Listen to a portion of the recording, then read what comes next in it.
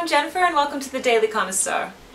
Today I want to go over a few 10-item wardrobe questions that I have received from readers, and I also wanted to share a really cool email I received from a gentleman about looking presentable always. I'm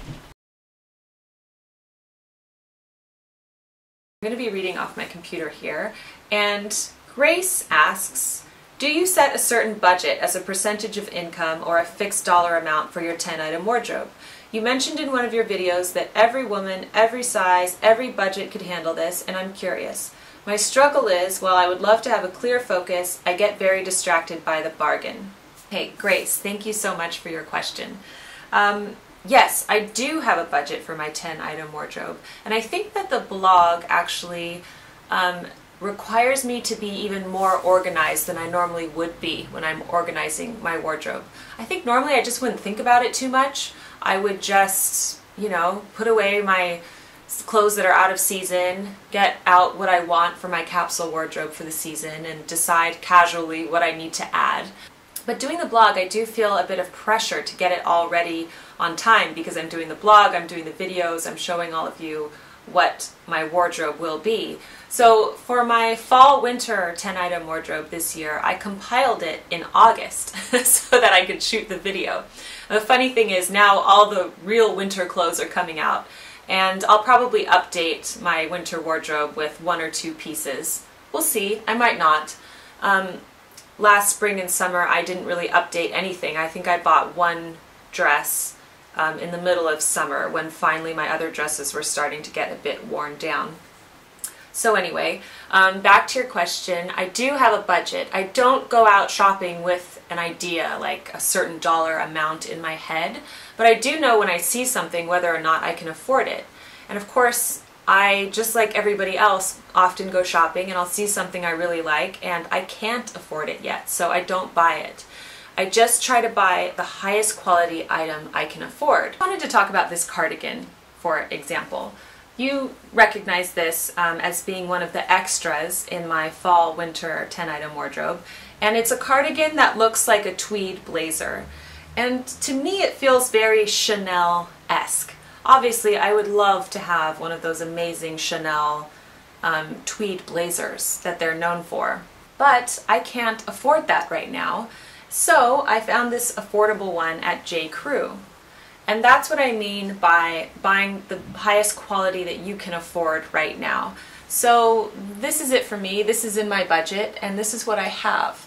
I think that I can style it to make it look like it's a Chanel blazer. Maybe one day I will be able to afford a Chanel blazer. Right now, this is what I can afford. So I think it's important to just really keep your budget in mind and be realistic. We don't want to go into debt creating our 10-item wardrobe. The point is to liberate ourselves.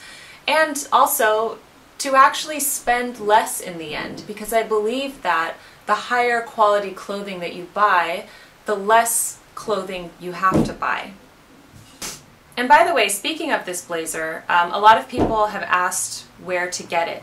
Actually, I just want to say in general, a lot of the things that I share on the blog that are mine, some of them I bought years ago, some of them I've had for a while, people say, I can't find it anymore, where can I find it? I don't know. I can't help you with that. I'm just sharing my personal wardrobe with you.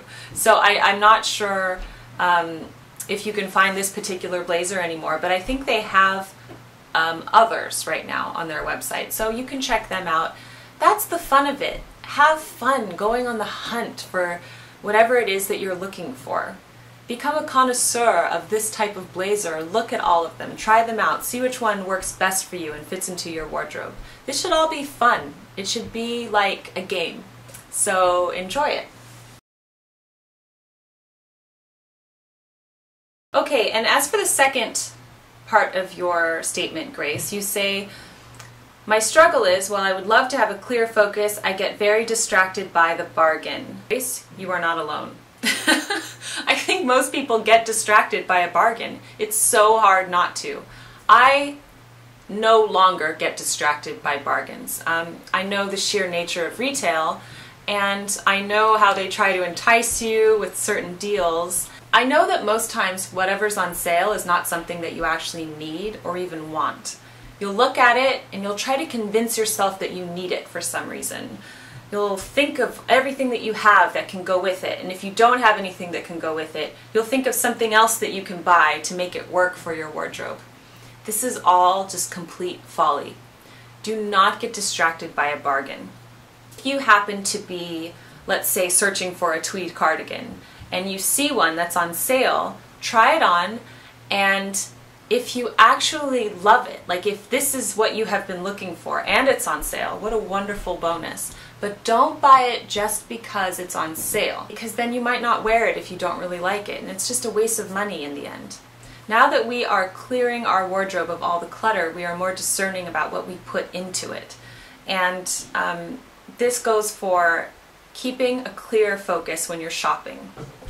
Yes, shop at the sales and look at the bargains, but don't buy something just because it's on sale, because that's not a good reason at all to buy something.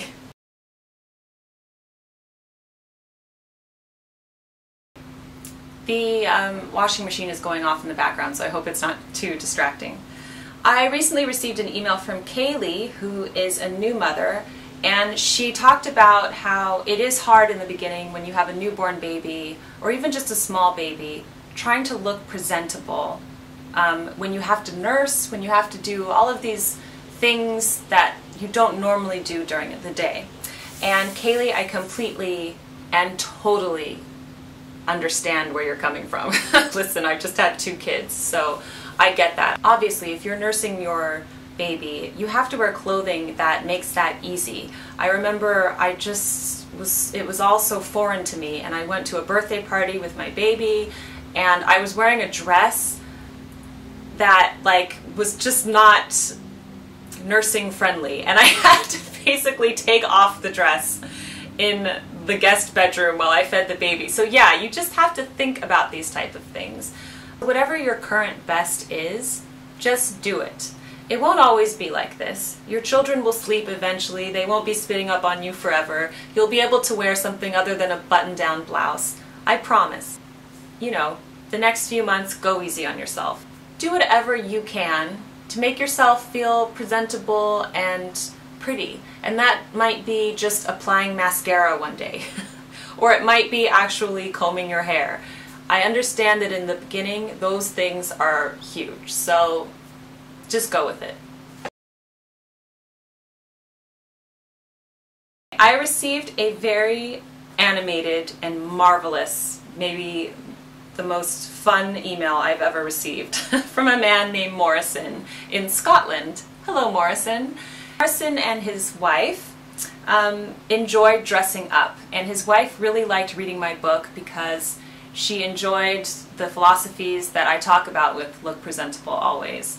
And I just wanted to read a few lines from Morrison's email. It's long, so I won't read the whole thing. But he says, "My parents were immaculate all their lives, and in turn so was I. My father never went out without a tie on, and neither do I. Recently, and on 3 occasions while disembarking from flights, a stewardess has said to me with a large smile, 'You are the only one on board wearing a tie.'" I love that. You go, Morrison. I'm so proud of you. Just think back to Cary Grant. Cary Grant is like my ultimate male movie star. He was so handsome, so well turned out all the time. I love that. So I'm picturing Cary Grant, Morrison, when I think of you. He goes on to say at the end, "I do not understand why people do not want to look nice, not just for other people, but for themselves. Dress smart and you have already gained the upper hand to start with." Morrison, I completely agree. Now, again, you know, we want everyone to do their best, whatever that means for them, right? But as long as we put in an effort into this beautiful, wonderful world we live in, with this amazing life that we have been given, to just celebrate ourselves by adorning ourselves accordingly. It's just a wonderful thing. Once you start, you can't really stop. Yes, we all have our off days, but the point is that I think dressing up on a daily basis is a cause for celebration, as I definitely know that Morrison and his wife do. Thank you so much for all of your emails, and I will see you soon on the Daily Connoisseur. Bye-bye!